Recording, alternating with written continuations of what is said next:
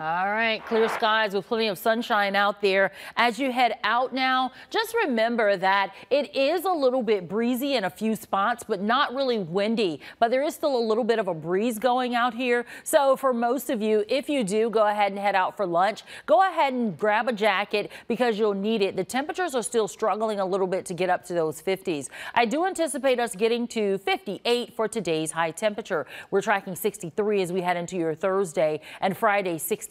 So the temperatures will be coming up to the 60s for your Thursday and Friday. And then how about 72? That should be very comfortable and certainly something that we're going to be looking forward to come Saturday. And then by Sunday and Monday, temperatures sort of leveling out. So not quite as warm on as Saturday, but not quite as cool as what we're experiencing today. So we're certainly going to start to feel an upswing and an uptick in your temperatures. Now, while we're enjoying that uptick in the temperatures, we're also going to have to locate those umbrellas. You're going to need them. Now, the rain we're going to be tracking is going to be here for Saturday. There is a chance we could see a sprinkle for Friday, but mainly cloudy skies. The rain chance is Saturday, coming in very late. We're talking probably as we approach midnight. Some of the models do want to bring it in maybe like 9 or 10 o'clock, but we'll see how that plays out. A lot of that may materialize into cloud cover.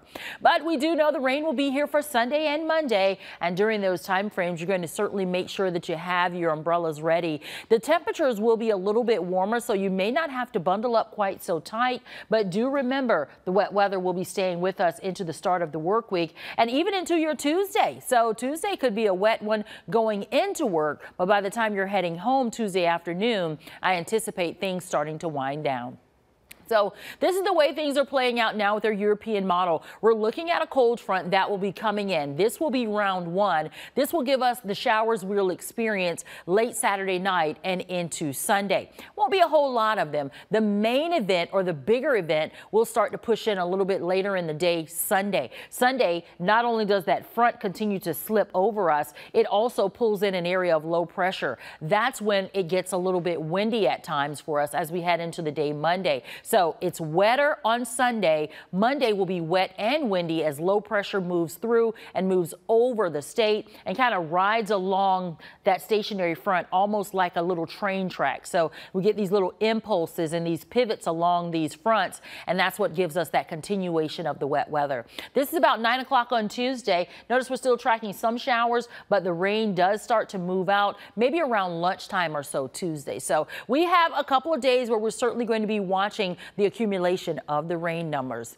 All right, 58 for us today with sunshine, and then 30 overnight, so another cold one. And then we're at 63 as we head into your Thursday. Friday's at 67, 72 Saturday. Sunday, wet, soggy, breezy, and it gets windier as we head into your Monday. The wet weather continues. And then behind all of this, we settle into temperatures in the low 60s.